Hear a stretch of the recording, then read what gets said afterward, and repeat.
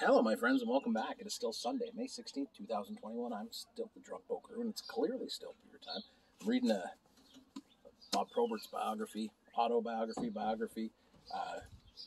a Leaf fan, but I always had a lot of respect for Proby, and Steve Eisman's one of my all-time favorite players, if not my all-time favorite player.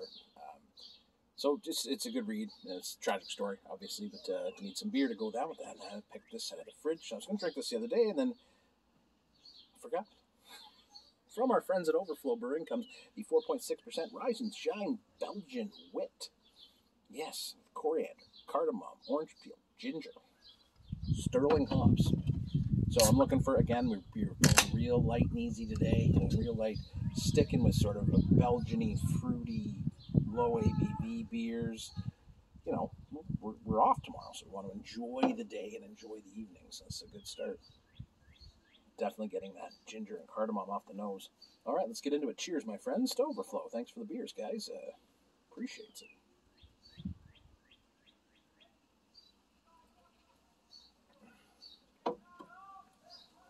Bright and bubbly effervescence. You're definitely getting that kind of those traditional wit flavors. You know, there's some citrus in there, clove. You're getting a cardamom, the ginger. Definitely the orange citrus is on the back and very lingering with a nice peppery note. Quite good. Very, very refreshing. Again, I was talking about this with Saisons earlier, is that I find when I go too heavy on, say, IPAs or even bourbon barrel-aged beers or something like that, when I have a lot of those, I find when I turn to styles like wits, like Saisons, that it really just kind of refreshes my palate and reminds me of like all the great things in beer that I love and things that bring joy to my life. And this is the kind of beer that I like drinking them. You know, I miss drinking with other people. Really do. We had Zoom beers last night. It was a lot of fun, but it's not the same. And it's not the same as sharing beer with people.